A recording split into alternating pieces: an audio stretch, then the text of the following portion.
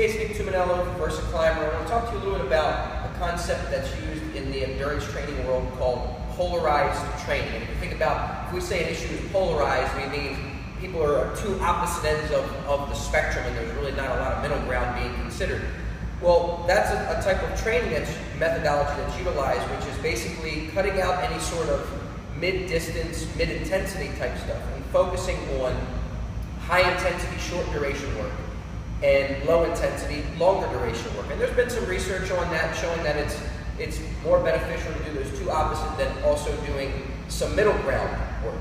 So one of the aspects that you can utilize if you're an endurance-type athlete to minimize all the heavy-duty impact of the long, slow, steady-state type stuff is to use a VersaClimber and to stick with the high-intensity, short-duration work, doing your road work. Let's say if you're someone like a runner.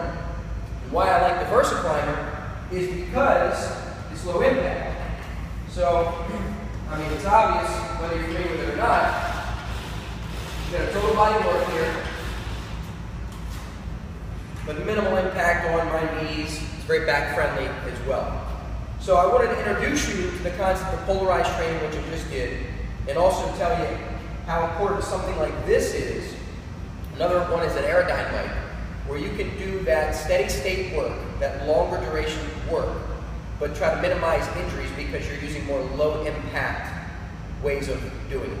So I suggest not to use that exclusively, but to thread it in. Use the VersaClimber Aerodyne bike exclusively, but to thread it in to minimize the negative effects of all that pounding on your joints that you can incur through running.